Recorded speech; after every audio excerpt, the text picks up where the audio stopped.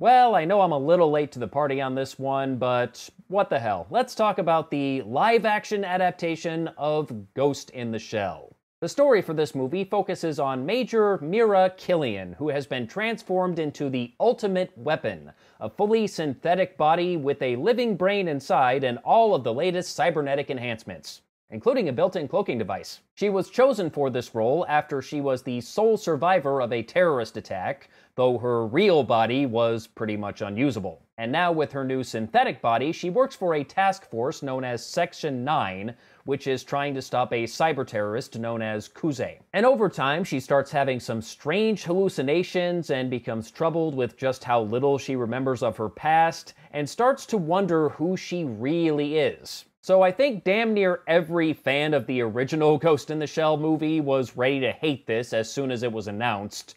I wasn't expecting much either, to tell the truth. And of course, there was a huge casting controversy that did not help matters, and we'll get into that later. But I was still kinda looking forward to this in a way because sometimes movies end up surprising me. I wasn't expecting much from Split. I ended up enjoying Split. I damn sure wasn't expecting much from The Great Wall, and I ended up really liking that. I wouldn't say it was a good movie, but I still enjoyed it. So maybe I could end up enjoying Ghost in the Shell as well. And now that I've seen the movie, it's okay. As far as big budget action movies go, it's okay. I think its Rotten Tomatoes rating has been hovering around 50%, and that's about what it deserves, because it's okay. Now, as an adaptation, oh no, it's fucking terrible as an adaptation. The only time it remotely succeeds as an adaptation is when they are trying to visually recreate certain iconic moments from the original. And in that respect, the movie does very well. There are a lot of familiar scenes in this movie, and they look fantastic. But in terms of story and themes and the various questions it asked about artificial intelligence and memories and humanity and just what it means to really be alive, didn't even try. Now, I will give them this much. Unlike Beauty and the Beast, they did at least try to do something different with the source material rather than just making a carbon copy of the original. And that's good. Or rather, it would have been good if the new direction they took it in amounted to anything, and it really didn't. All we ended up with was the big bad evil corporation lied to me. Gee, never heard that one before. The story is really the movie's biggest problem. It's just not all that interesting when you get down to it, and I probably should have guessed this would happen when I noticed Aaron Kruger was credited as a writer on this movie. If you don't know, he was a co-writer for several of the Transformers movies. And if that's not a red flag, I don't know what is. And the weird thing is, there were hints of something bigger. Like, there's this kind of a running theme where Scarlett Johansson's character is constantly asked for her consent for certain things. Like, my name is Major Mira Killian and I give my consent. Like, anytime she needs to have some hallucinations wiped from her memory, she has to consent to that every time. And maybe this could have turned into some kind of a commentary on free will or something. I don't know. It really didn't turn into anything except the big bad evil corporation lied to me. That's it. There were times when they could have done something more with this story, but they just didn't try. And it's a shame the story drags the movie down so much because it does do a lot of things right. The acting is very good across the board. ScarJo was pretty good, all things considered, and we will get to those things to consider. I liked Pilo Asbake, I hope I'm saying his name right, as Bato, thought he was pretty good. Beat Takeshi as Chief Aramaki was awesome. He plays the Section 9 authority figure very well and is clearly not a guy to be fucked with. He even gets a very brief action sequence of sorts. He doesn't have to do anything terribly physical, it's just a very quick shootout, but still, it's one of those moments where he just reminds the bad guys that he may be an old man, but he didn't get to be this old by losing fights. And oddly enough, Aramaki is the only character in this movie who does not speak English. He speaks Japanese all the way through. But this movie follows the Star Wars rule where everyone is speaking to each other in different languages, yet somehow they can all understand each other. And that's fine, but my only complaint there is that I kind of wish they had done more with that. You know, if you really want to show how this futuristic version of Hong Kong has become this huge cultural melting pot, go all out with that. Have everybody speaking in different languages and yet they can somehow understand each other. Azbek is, I think, Danish in real life. Have Bato speak Danish. Why not? Juliette Binoche's character. Have her speak French.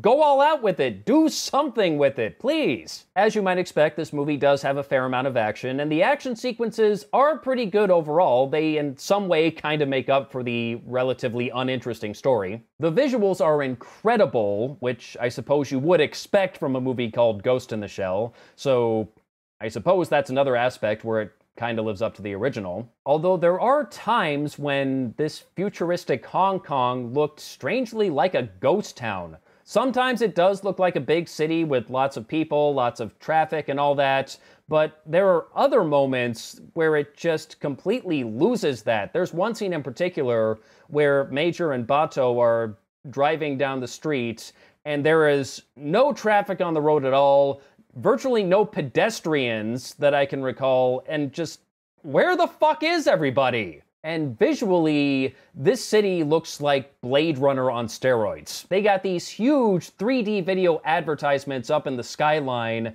and down at street level, pretty much everything is lighting up and projecting holograms and just doing its best to annoy the shit out of you. Even the street itself lights up. And eventually I started thinking, you know what? It actually kind of makes sense that the city would be mostly empty, because everyone got tired of being visually assaulted by all this shit and they packed up and fucking left. I think they went a little overboard with it, is all I'm saying.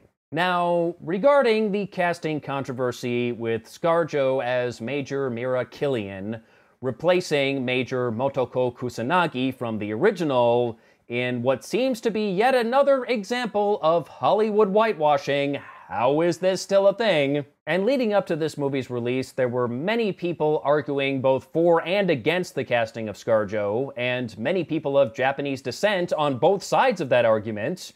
And oddly enough, one of the people in favor of her casting was Mamoru Oshii himself, the guy who directed the original Ghost in the Shell movie. He was all in favor of ScarJo playing the Major, and his argument was, Motoko Kusanagi is not necessarily this character's real name.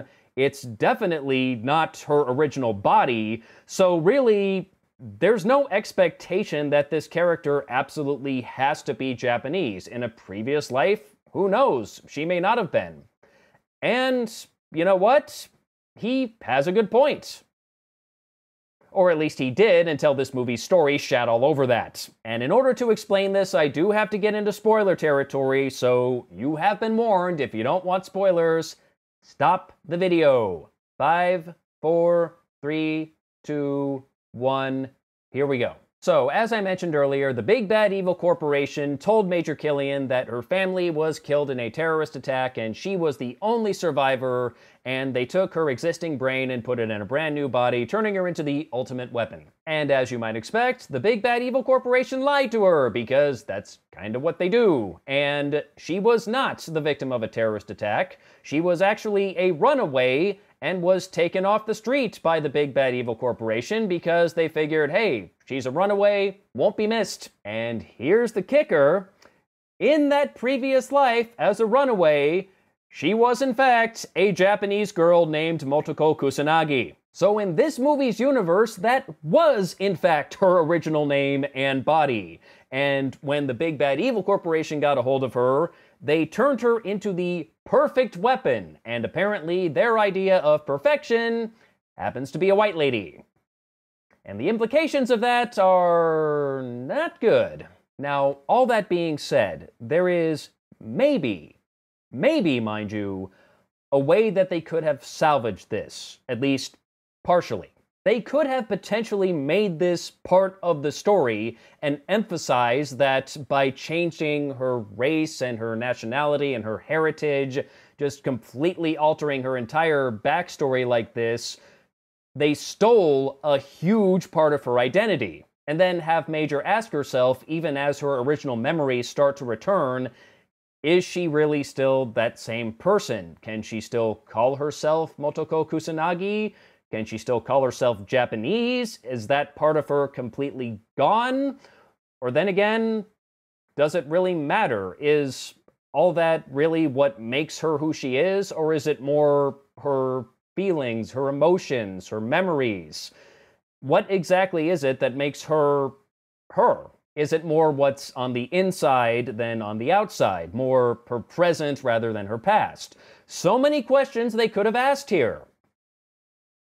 But once again, they didn't even fucking try. Because all of this amounts to absolutely nothing except the big bad evil corporation lied to me. That's it. Hey, you see that thing out there on the water? That huge thing that's moving away from us? That's the boat. And you missed it. And the really weird thing is Motoko's mother actually set up a gravesite for her daughter, assuming she was dead. And technically, I guess she was, briefly. She got better. But on her tombstone is her Romanized name. It's not written in any Japanese alphabet or anything. It's Motoko. Like, what? Like, you're seriously telling me that a Japanese woman with a Japanese daughter is going to write her daughter's name on her tombstone in fucking English? Are you kidding me with this? No, I'm not buying this at all. So, that's Ghost in the Shell. You know, the potential was there. It was not a whole lot, maybe, but there was still some potential there, but completely wasted. And because of that, I don't really think there's any reason to spend your money to see this. If you're at all curious, I say wait for cable, because it's really not worth your money. As an adaptation, it sucks, but even just as a movie, it's just okay. That's it. And that about wraps it up for Ghost in the Shell 2017. Till next time, take care.